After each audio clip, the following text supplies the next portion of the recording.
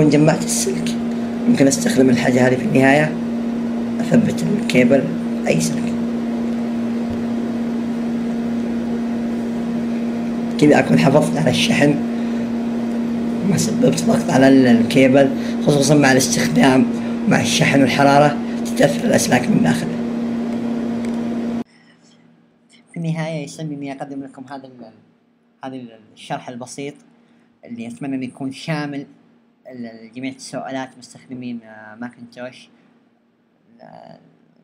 كمان التواصل اللي بين العملاء ممكن يستخدمون اللي هو موقعنا icon.com.sa.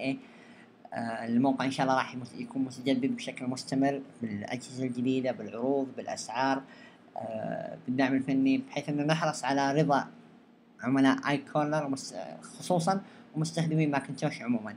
التواصل الفني ممكن عن طريق الايميل هذا support@icorner.com.sa او الايميل اللي هو مشعل.a@icorner.com.sa.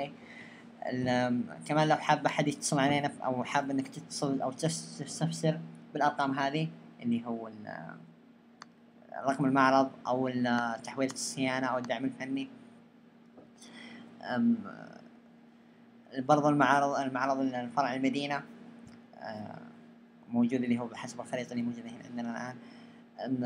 كمان راح إن شاء الله راح نضيف قائمة بريدية ميل ليست، راح يكون فيها إن شاء الله رسائل دورية بشكل مستمر عن حلول المشاكل الماكنتوش اللي يواجهونها العملاء، البرامج الجديدة، التحديثات، الإكسسوارات، الأشياء اللي تهم العميل، بحيث أنه بداية تسجيل الفاتورة أو حضوره في المعرض راح نسأله إيش الأشياء اللي تهمك عشان نرسل لك عنها إيميلات، سواء أجهزة ماك بوك، سواء الإكسسواراتها، برامجها، زي ما قلت لكم الحلول، المشاكل، أجهزة الآيبود، الآيفون، الآيباد، البرامج الخاصة فيها، إكسسواراتها، الصيانة، جميع الأشياء هذه راح إن شاء الله نكون متواصلين بيننا وبين العملاء بالجديد إن شاء الله بإذن الله.